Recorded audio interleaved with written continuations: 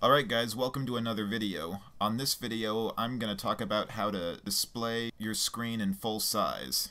Some of you might be using OBS to record gameplay on Steam, and what you might notice is you've got your gaming screen up in the top left corner, which is clearly not what you want.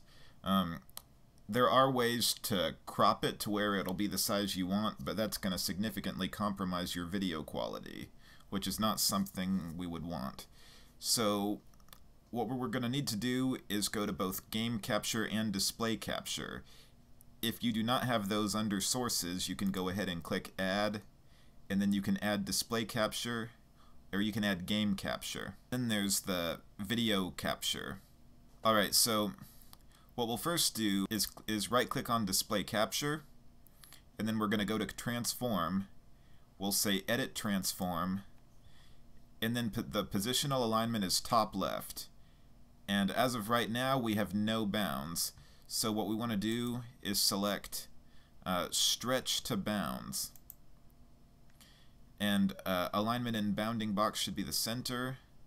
Our bounding box size is, 1366 by 768. That sounds about right.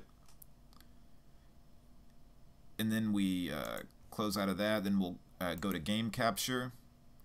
Right click, transform, edit transform. Positional alignment top left, that's probably fine. But for bounding box type, we want to always stretch to bounds. And then our video capture device will transform, edit transform, and then we stretch to bounds. Alright guys, thank you so much for watching this video and have a wonderful day.